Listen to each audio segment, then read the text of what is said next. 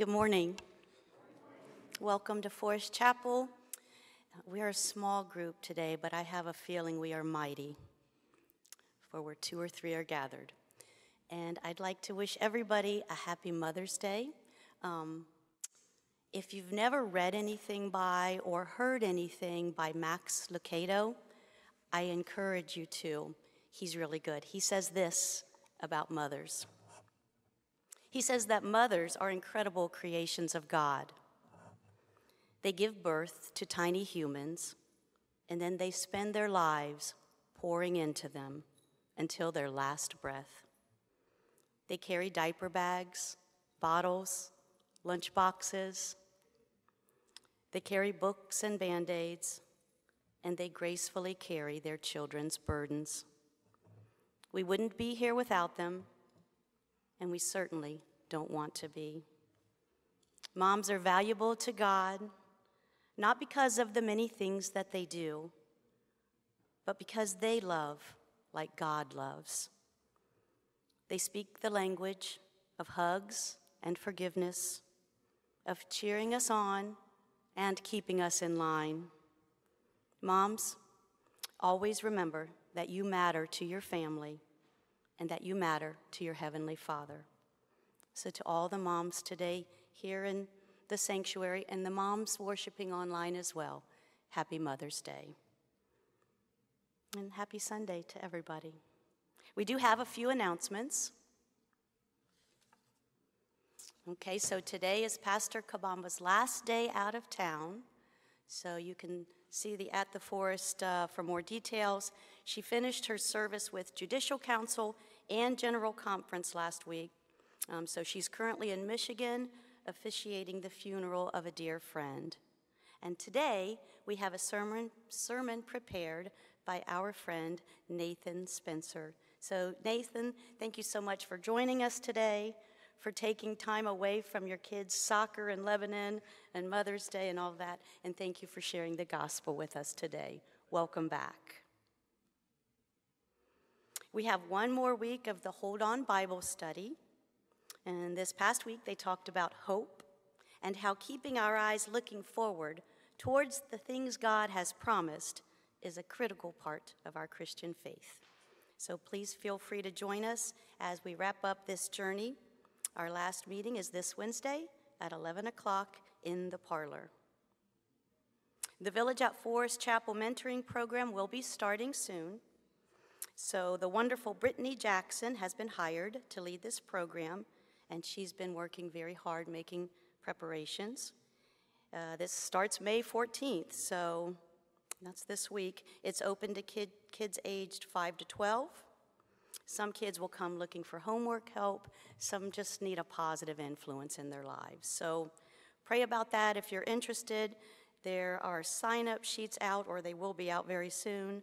And that way Brittany can kind of match up your profile with the children. So please pray about this and consider becoming a mentor. And then finally, the pamphlets were out last week as you walk in the sanctuary doors, and they're out again this week. Pastor is encouraging us to take this and use it in our prayers in preparation for the upcoming spiritual revival happening on June the 8th. So if you haven't gotten one of these, pick one up, read it, and pray about it. Does anybody else have an announcement this morning? Any joys or concerns that you'd like to share? I do have one here from Raj and Lasan. So we have been asked to share this prayer request. They're the leaders of the 12 o'clock noon service, and they're currently looking to buy a house. So they need more space for their growing family. Their current apartment is on the 3rd floor, and it's real hard for Lasang's mother to get up those stairs. So if you or anyone you know is looking to sell their house in the near future, please reach out to Lasang. And regardless, please keep her and Raj in your prayers as they navigate this difficult current housing market. Any other joys or concerns?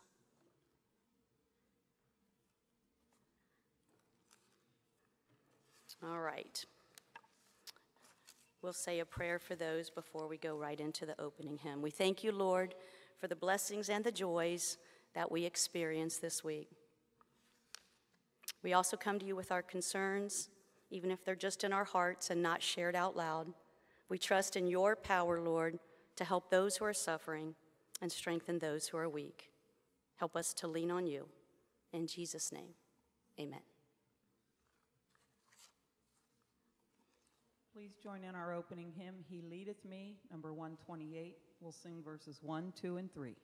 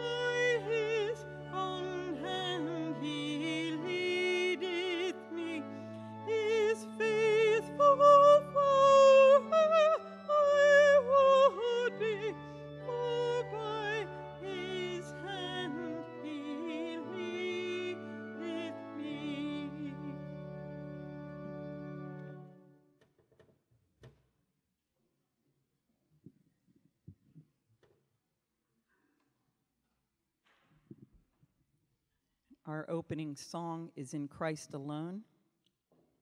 Please feel free to jump in and sing along.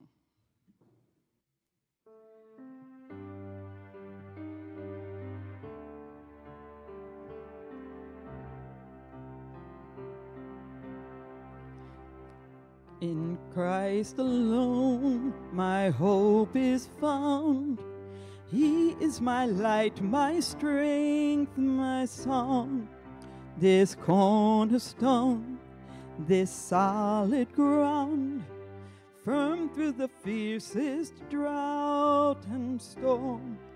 What heights of love, what depths of peace, what fears are stilled when striving cease. My comforter, my all in all, here in the love of Christ I stand.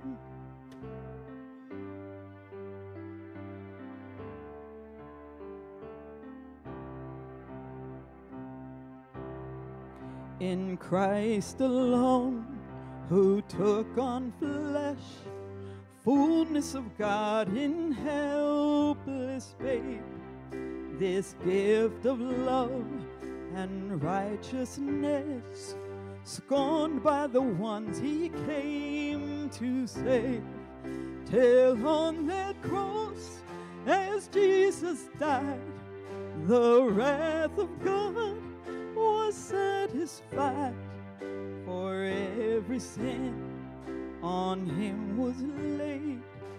Here in the death of Christ I lay.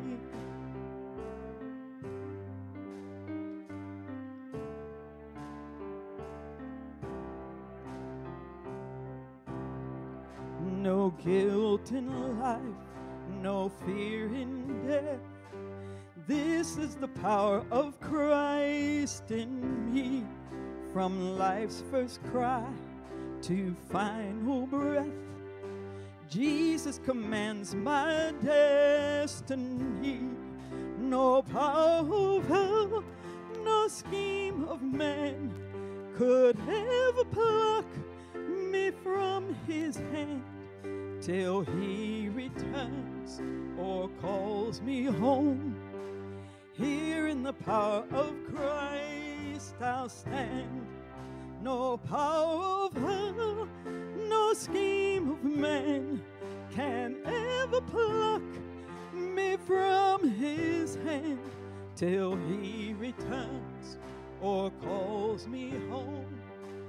Here in the power of Christ I'll stand.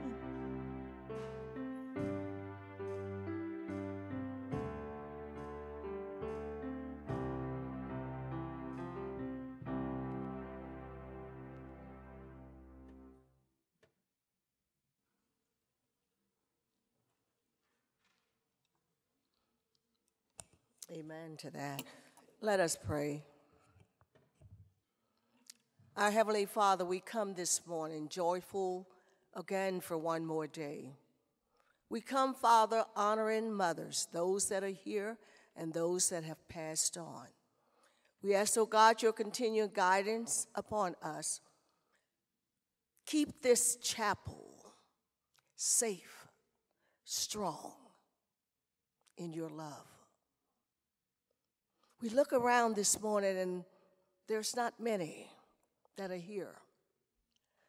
But we look upon today as different from yesterday. And when I speak of yesterday, I'm speaking of our generation. For back then, there was 2 times in the year that you could always count on the church being filled. And that was on Easter Sunday and Mother's Day. You have to leave early if you wanted to get a good seat. Because when you got there, you look around and you say, where in the world all these people came from? They're not members here. The members don't have any place to sit because the unchurched is there. And today, we don't have that problem. Because somehow, Father, we've gone astray in raising the next generation and that generation. But we know that you abide. We know that as long as we look unto the hills from which cometh our strength, we know, Father, where our strength comes from. We know, Father, that you are there with us. And so my earnest prayer this morning, as I look around, is not only this church, but every church. Father, help us to get to the unchurched. Help us, Father, to be able to reach them so that we may see once again your church is filled.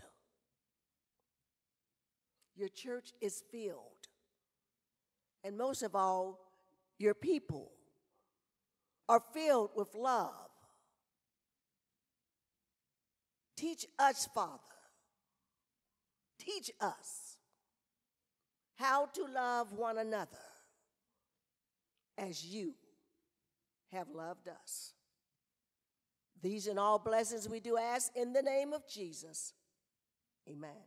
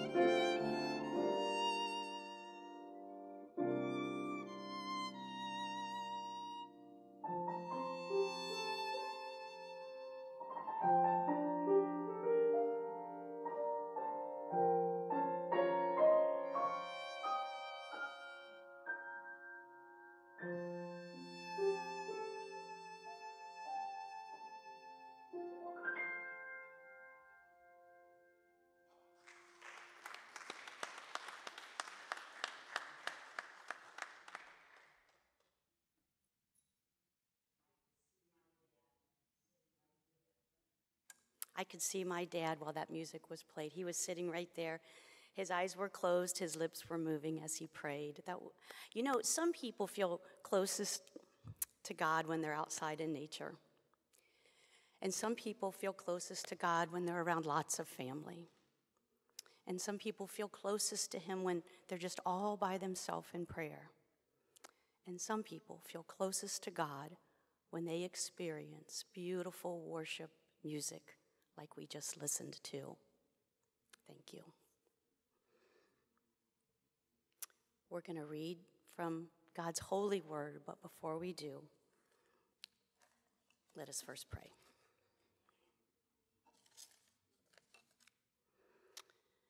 Heavenly Father, help us to hear your holy words carefully this morning, and help us to understand them completely. Help us to believe them without a hint of doubt. Help us to remember them and act on them in the days ahead. And help us, Father, to praise you in the good times when it's easy, but also in the hard times when it's not. And Father, anoint Nathan with wisdom and strength as he speaks to us.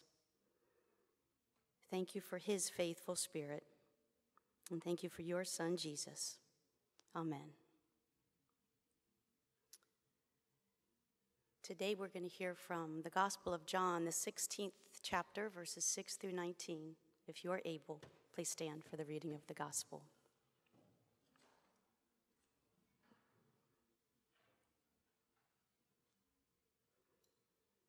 Now they know that everything you have given me is from you. No problem. I just had a mild heart attack, so that's good.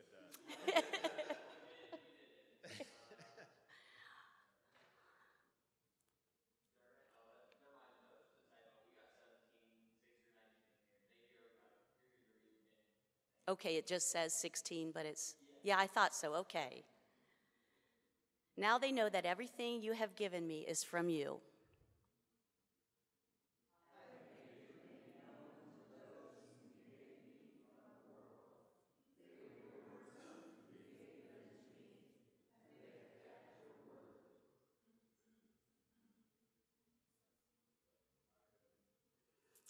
For the words that you gave to me, I have given to them, and they have received them, and know in truth that I came from you, and they have believed that you sent me.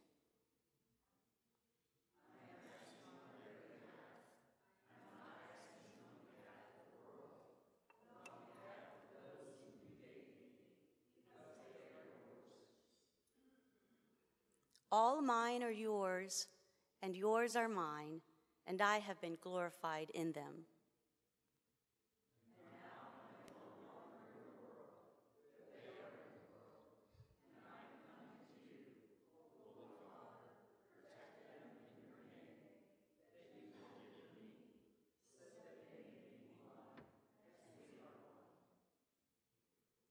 While I was with them, I protected them in your name that you have given me. I guarded them, and not one of them was lost, except the one destined to be lost, so that the scripture might be fulfilled.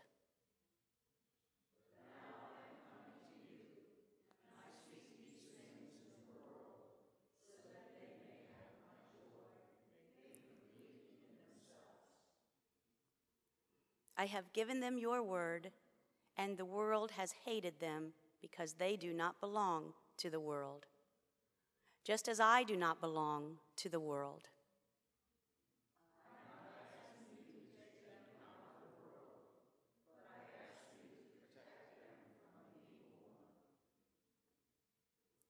They do not belong to the world, just as I do not belong to the world.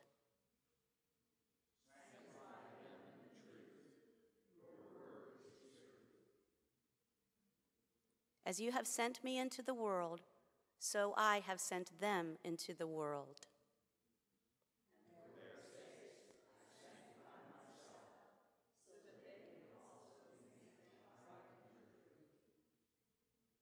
The Word of God with the people of God. You may be seated. And it is with great pleasure that I welcome back to Forest Chapel Nathan Spencer. Thank you. It is always a blessing and a privilege to get to come home and to join you all. And I do mean that. It is a blessing. You know, obviously it's good to be here in this beautiful building. The music was fantastic. What a blessing that is. But really, you all are the blessing. It's my joy to see your faces when I'm here. And I know that is true every week that I'm not here as well. I think we can fall into this sense of, I don't know if it matters if I show up or not, right? But it does. And you are a blessing to this church body. And I'm just thankful for the opportunity to get to join you again. Happy Mother's Day to the moms that are here and the moms that are joining us online. My wife and the mother of our 5 children is chasing kids around as we speak, I'm sure, in Lebanon at a soccer tournament. Just utter chaos, I'm sure, that she's dealing with. And here I am. So, I attended a work outing not too long ago with those 5 kids of mine and my wife. It's just my coworkers and families getting together at a local restaurant. And like I said, all 7 of us, we brought the entire Spencer crew. And I'm not going to lie, I was a little nervous heading into it. Like I'm about to bring the chaos that is my family and just lay it bare before my coworkers. Are we sure about this?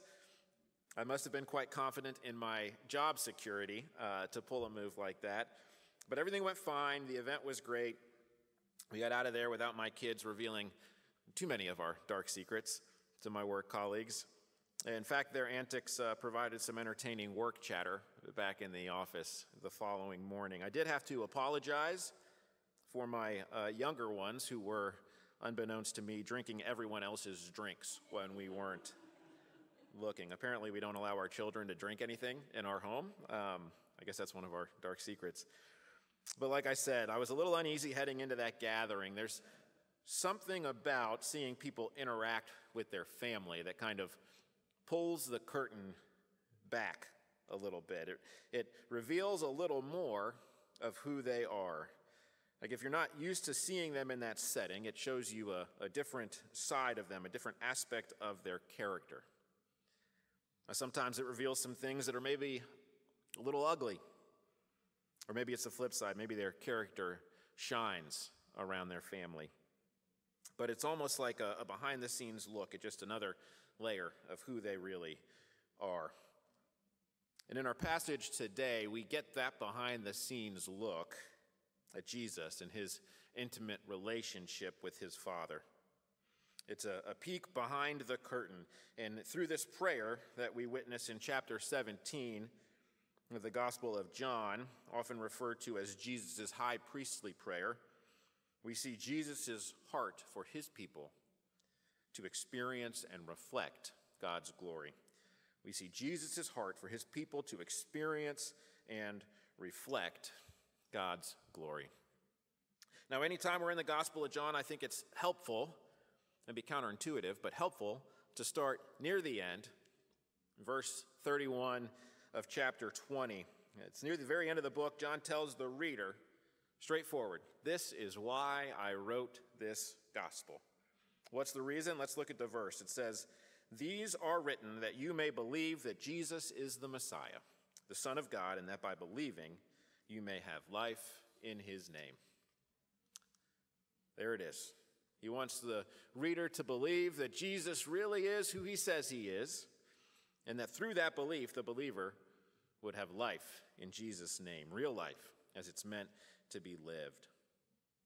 In fact, that's why he starts his gospel account in chapter 1 by saying that Jesus, referred to as the Word, was with God, and the Word was God. So into eternity past, and everything was made through him. In him was life, which brings light to all mankind, and that Jesus, the Word, became flesh and dwelt among us, and we have seen his glory.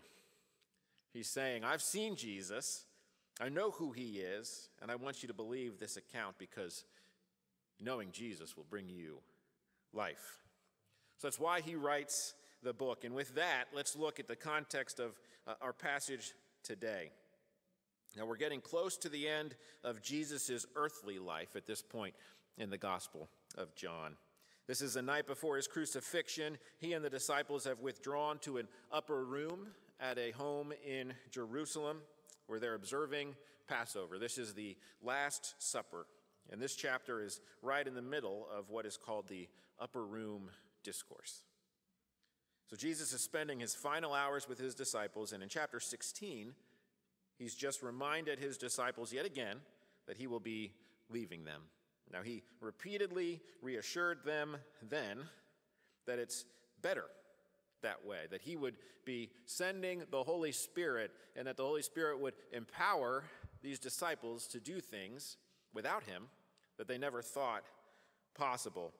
He would use them to build his kingdom and that they would have peace and that he would come back for them. And even though he assured them of all these things, they still were not quite getting it. They're still confused, perhaps a bit unsettled. And with that background, we pick up in chapter 17, where Jesus continues to prepare himself and his disciples for what's about to happen. And he prepares them by praying. In verses 1 through 5, he prays for himself, and we see his heart for his Father. In verses 20 to 26, he prays for all future believers, including you and me. And in our passage today, verses 6 to 19, he prays specifically for his own, for his disciples, for his followers, showing us his heart for his people. Now, there's two things I think he's doing here. One, he's obviously praying for them, right? But the other is, as he's preparing his disciples for his imminent departure, he is demonstrating to them how to have a conversation with God when things are hard. Prayer is that simple, really. We can complicate it at times, but that's what it boils down to, a conversation, talking to and listening to or receiving from God. We bring our thoughts, our feelings, our questions, our struggles to him. He gives us access to himself, and he hears us. Psalm 62 describes prayer as pouring out our hearts to God. What a great description of what we see Jesus doing here in this passage. He is pouring out his heart to God. So he prays for his disciples in verses 6 through 19. He reveals his protective heart for his own. He prays primarily for three things. First, for God's work in the disciples' lives. Second, he prays for their spiritual protection. And third, he prays that the disciples would be a sanctifying influence in the world. There's the outline. Verse 6, Jesus prays, I have revealed you to those whom you gave me out of the world. They were yours, you gave them to me, and they have obeyed your word. That phrase, those whom you gave me, are the Father's gift to Jesus. And somewhat surprisingly, Jesus says of them, they have obeyed your word. Verse 8 explains this. He says, for I gave them the words you gave me, and they accepted them. They knew with certainty that I came from you, and they believed that you sent me. To obey God's word, the gospel, means to believe it. It's faith, after all, that saves us, not our own merit. And despite all their shortcomings, the disciples believed, and he holds them dear in his heart. Verse 9, he says, I pray for them. He says, for those who have turned their hearts to him and received his word in faith. That's who this prayer is for. And he's clear, it's not for the world. It's for those who believe in me, those who have received and believed the word. In the next verse, verse 10, it says, and glory has come to me through them.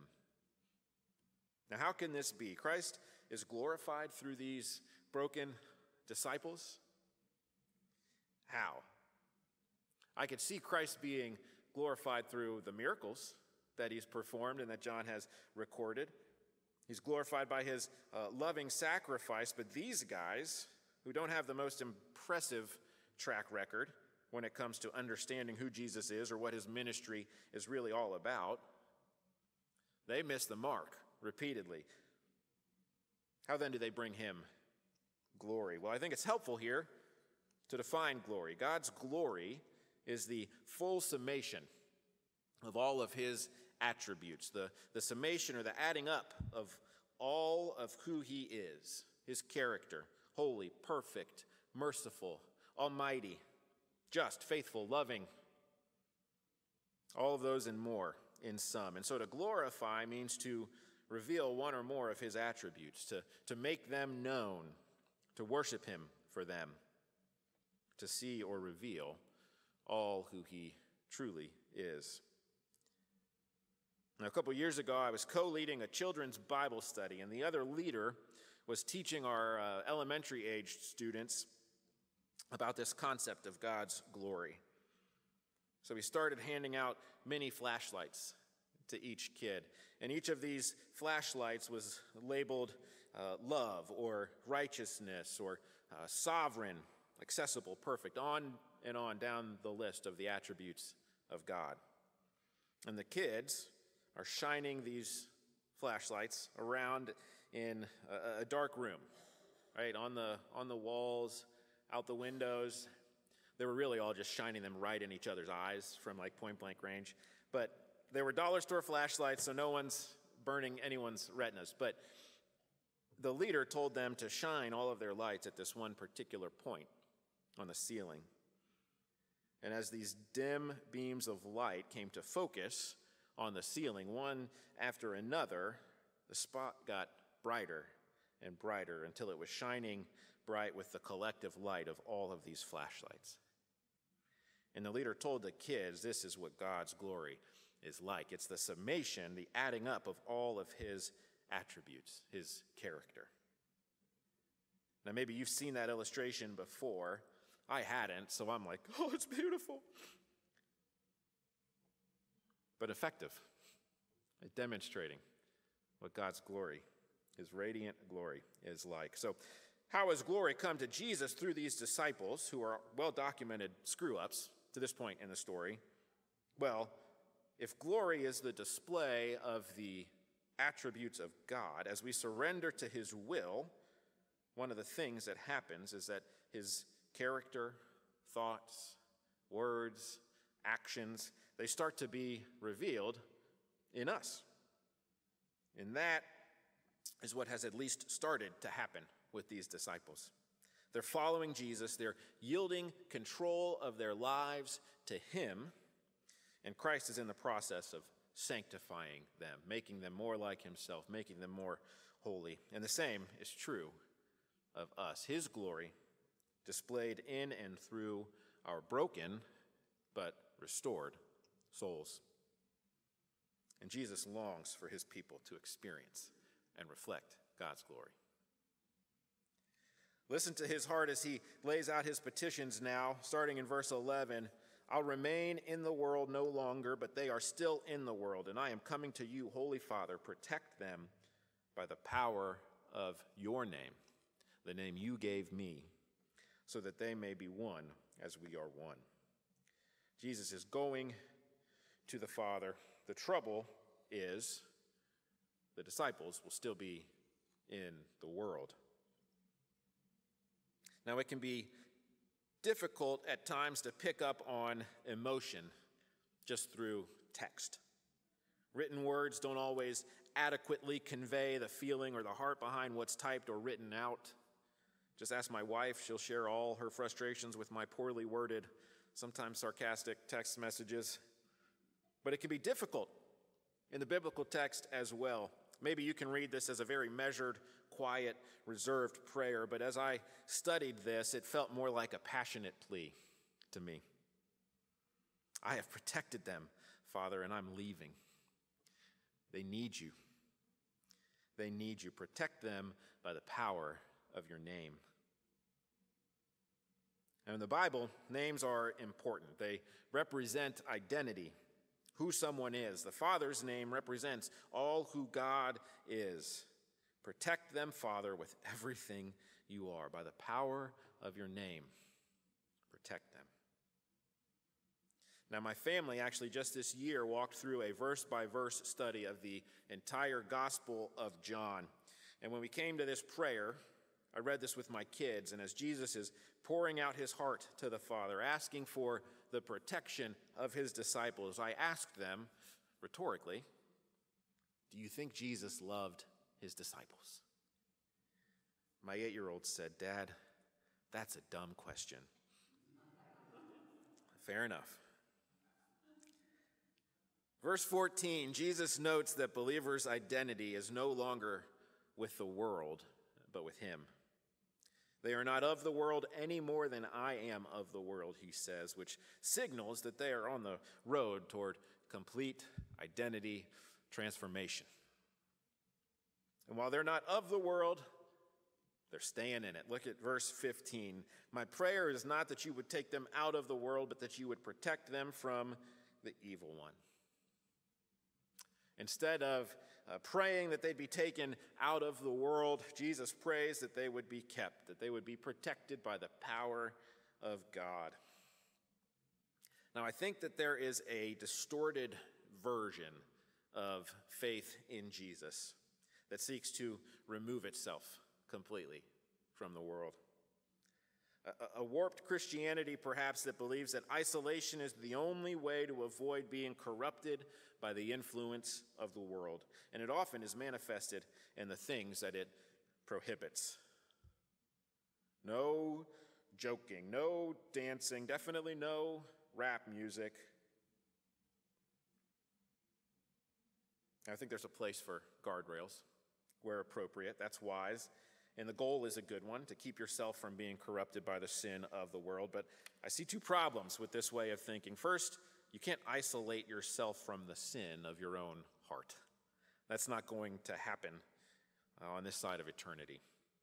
But second, if you remove yourself from the world, you lose your witness. Think about it. God, the Son, Jesus here, leaves the world and sends the Holy Spirit so that you and I can tell others about him. He just taught on that in chapter 16. We study his word. We gather on Sunday mornings, at times throughout the week. We pray, we worship, and what a colossal miss if you and I then just sit around in the church building with each other. One pastor says this: the goal is not to disinfect Christians and put them on a shelf, but to disciple them and put them into service, like in the actual, real world. We're not meant to be an inward-facing people. Now, don't get me wrong, community is crucial in our walk with Jesus, but it's all intended to support us as we represent Jesus to a world that doesn't know him. And we can't do that without connecting with them, with the world. Maybe you say, well, I'm holy, Nathan. I'm set apart. Well, you're not more holy than Jesus. And his ministry was spent rubbing shoulders with the world. Now, I'm not saying tuck your kids in at night or tuck in your grandkids and go hit the club or run up a tab at the local bar. But some of us don't have close friendships with people who don't think or look like us. So think about this. Do you know people outside the church? Are you engaged actively in their lives? Do you only speak Christianese, or can you speak at least some of the language of the culture? This, I will admit, is convicting for me as I look at my social circles. So Jesus knows that these disciples are going out into the world, a world that hates them because they are not of this world. So he prays for their protection. Now, third, Jesus prays for his disciples to be sanctified, to be a sanctifying influence in the world. He wanted them and us to be in the world, but not shaped by it. He wanted to sanctify us, to make us holy and set apart, And how do we develop a heart growing in holiness while we live in this broken world? Well, he says it. Sanctified by God's word. It's by knowing truth, by knowing God's word. Our growth in our walk with Christ, or the vibrancy of our kids' or grandkids' faith, is not going to be determined by how well we avoid or isolate ourselves from lies. It's in how much we know the truth. We can't hide from lies completely. The enemy is too crafty for that, but the way we can combat those lies is by internalizing God's truth. It was a great encouragement to me to open the bulletin or the program this morning and see a week's worth of Bible study prompts. Is that 2 Samuel? I think. That's it. Internalizing, studying God's truth. That's how we combat the lies and grow in holiness. In chapter 16, Jesus has just talked about the Holy Spirit and how the Holy Spirit helps believers see the truth of Jesus and the lies of the world. That's his protection that he's praying for. That's his sanctifying influence in this world. And that's what Jesus is praying over his disciples. He protects and he sanctifies those who put their faith in him. So Jesus pulls back the curtain for us this week. He pulls back the curtain and lets us in on his conversation with the Father. We see that intimate relationship. He pulls back the curtain and reveals a heart that genuinely desires for his people to experience and reflect God's glory. And in the days following this conversation with his disciples, Jesus is going to tear that curtain in half. He's going to tear it down for good, that we may know and worship our truly accessible God. Through his crucifixion, his death, and his resurrection, Jesus removes the barrier between us and God, making a way for us to know him. That's why John wrote this book. He wrote this book so that we may believe and have life in Jesus' name. Now, in Colossians 1, Paul echoes John's words from chapter 1 when he reminds us that all things are made by and through and for Jesus. That includes us. So when John says that we may have life in Jesus' name, and we recall that we are made by him and for him, we can start to piece together why John is trying to convince us that Jesus is who he says he is, and he is where true life, abundant life, is to be found. It's because that's what we were created for. If I am made by Jesus and for Jesus, then I'm not going to find true satisfaction in anything else. I wasn't made by my job, for my job. I wasn't made by my wife, for my wife, or by my kids, for my kids. I wasn't made by my retirement fund, for my retirement fund.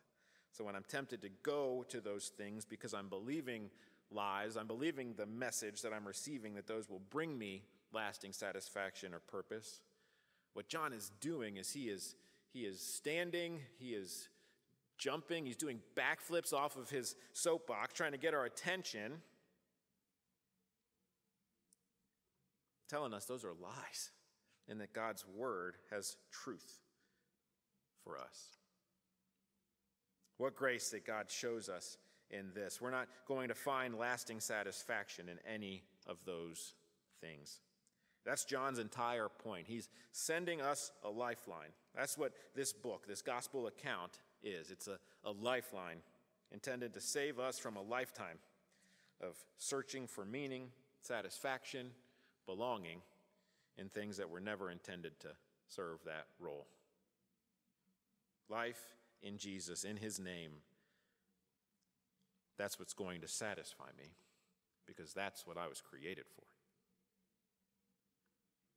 Jesus' prayer for his disciples, for his followers, which by extension includes both you and I, his prayer for God's work and for protection and for sanctification all boils down to this: know Jesus and find life in his name.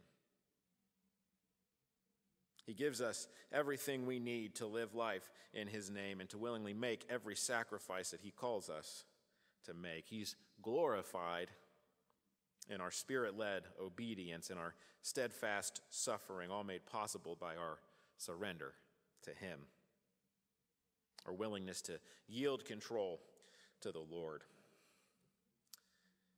So in what areas of your life are you struggling to do that? What's keeping you from coming to the Lord, repenting, and asking him to give you the power to truly live for him, to truly love him? Let's pray. Father, we thank you for your truth, for the truth of your word. Jesus, for your heart for us, for your followers, your desire to protect us. Spirit, we thank you that you empower us to live out this call, to be in the world and not of the world. Lord, we thank you for that. We pray that we would surrender. We would surrender to that call that you have laid before each of us, and that your love would shine through us, and that in that you're glorified, Lord. We love you, and we pray all these things in Jesus' name. Amen.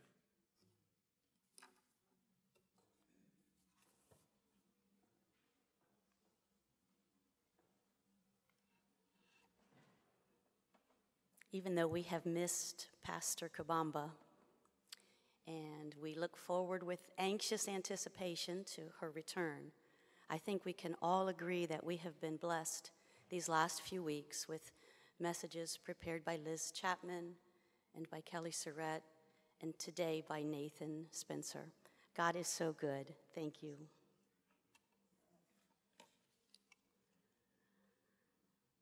Lord, we surrender to you this morning. Come into our hearts. We say yes to you today. For Jenny and Jack Hoffman, as Jenny continues to heal, and as they adjust to their new home and search for a church near them, in your mercy, Lord. For tired young moms, older lonely moms, and all the moms in between, in your mercy, Lord. For unbelievers, those that, like Nathan just mentioned, don't speak Christianese, Father, help us to do our part to show them how good you are. In your mercy, Lord. And for Nathan and his wife, as they raise those 5 precious children to know you. In your mercy, Lord. And now if the ushers would, now let us pray that very special prayer that Jesus taught to his disciples and to us. Let's recite the Lord's Prayer. Our Father, thy kingdom come, thy will be done, on earth as it is in heaven. Give us this day our daily bread, and forgive us our trespasses, as we forgive those who trespass against us. And lead us not into temptation, but deliver us from evil. For thine is the kingdom, and the power, and the glory forever. Amen.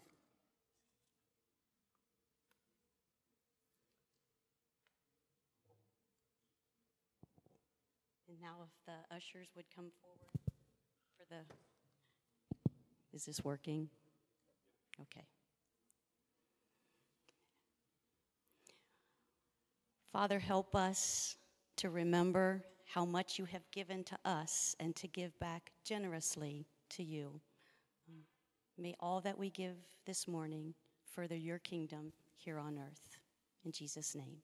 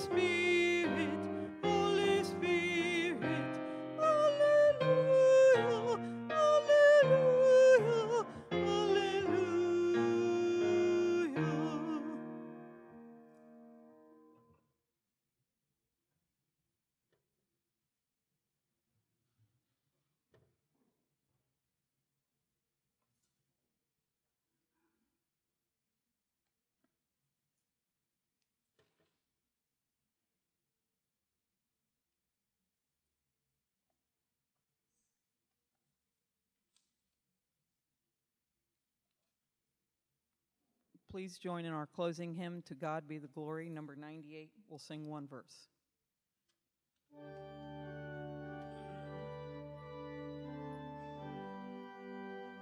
To God be the glory, great things he hath done. So loved he the world that he gave us his Son, who yielded his life atonement for sin, and opened the life gate that all may go in. Praise the Lord, let the earth hear his voice. Praise the Lord, let the people rejoice. Oh, come to the Father through Jesus the Son, and give him the glory, great things he hath done. You may be seated. Now go forth into the world. Be willing to show the world the love of Christ, the light of Christ, and the peace of Christ.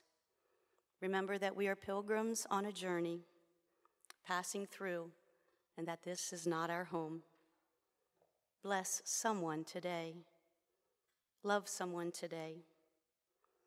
If your mom is still with us, talk with her today. If she's not, remember her today. As you go forth, be willing to share your faith, if not by your words, then by your actions and your attitudes. Now go forth with light and love and hope and peace, remembering that the Holy Spirit lives inside of us. Go forth and share Christ.